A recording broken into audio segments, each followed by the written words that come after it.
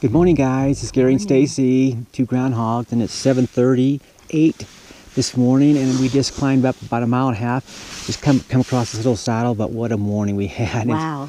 We should be farther than we are now, but because we got slowed up, because right out the get-go, getting out of the camp, we saw a herd of elk on top of the hill. Stacy heard the sound, and I looked up and I saw them, and we counted. There was 37. 37 in that herd. Mm-hmm. Yeah.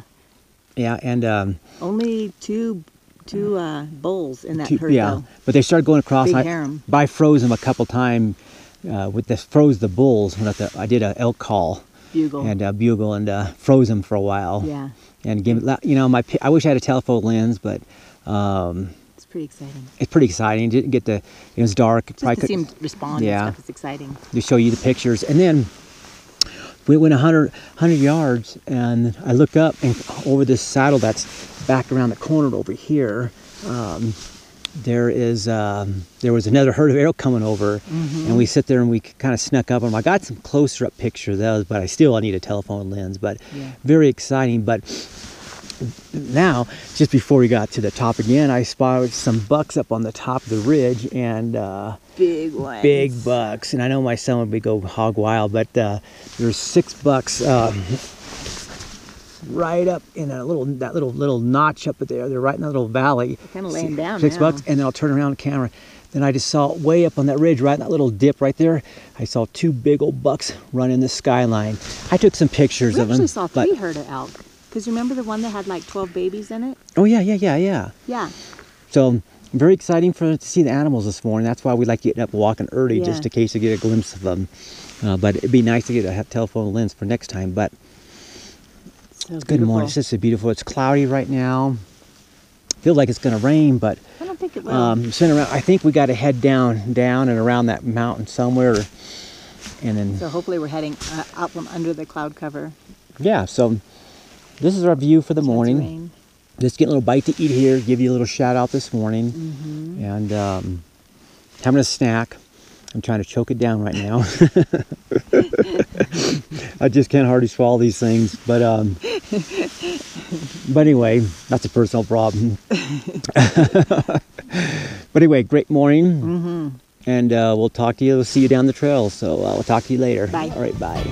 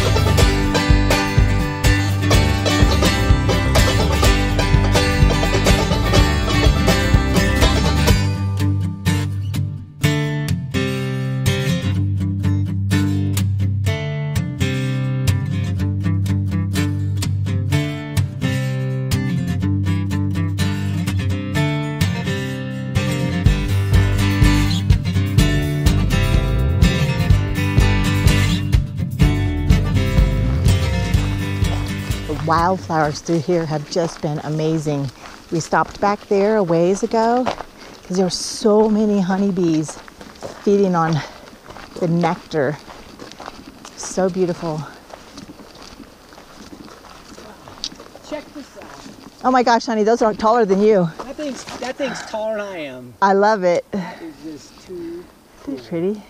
Amazing. We've just been walking through. Yes. The trail just goes through this. Keeps coming, keeps coming. Beautiful.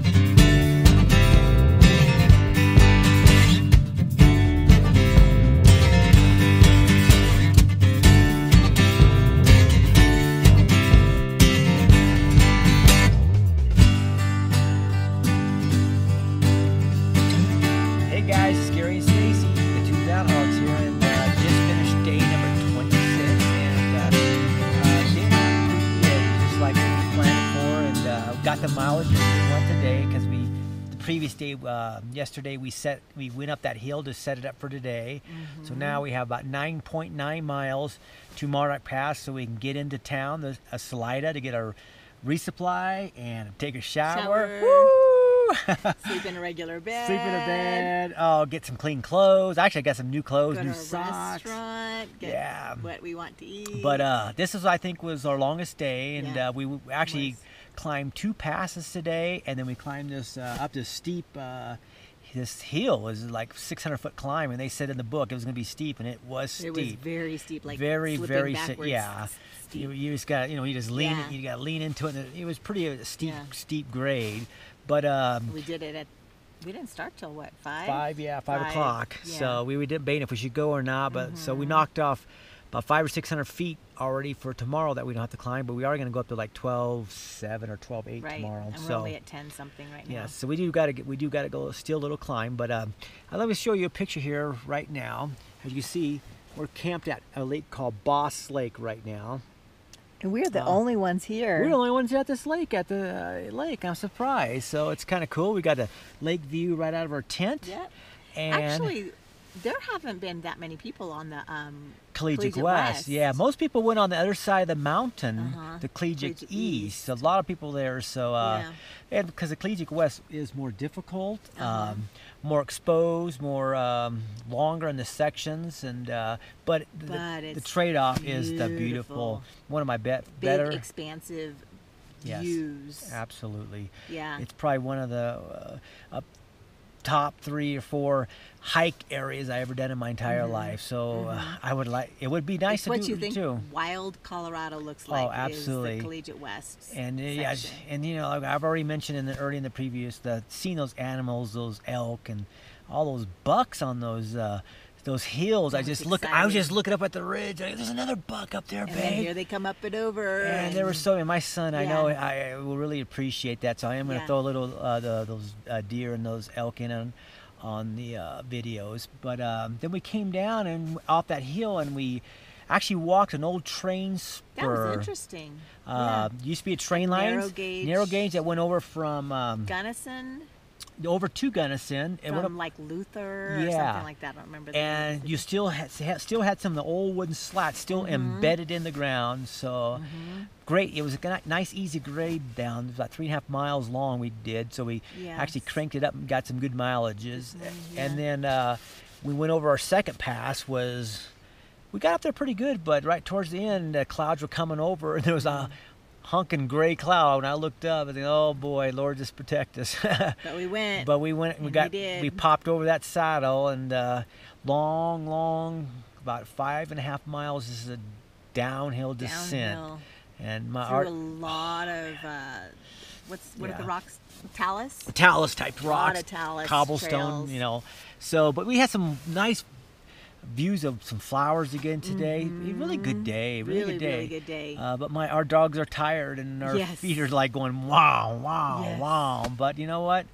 It was a fun day. It was a fun day, and they worked out just like we liked it, and so I'm really happy for that. Dinner always tastes better after a long, hard day, so that was good. Yeah, so got in the tent, get protected from, there's some mosquitoes out there, so big surprise. We're all nestling in here, so so tomorrow morning our plan is to get up for day 27, and like I said, get up that big mountain and get to the pass as soon as we can, so we can hitchhike a ride into town. It's probably about 22 miles, so we'll have to figure that that may take a little while. If there's anybody on that pass, I've never been there, so.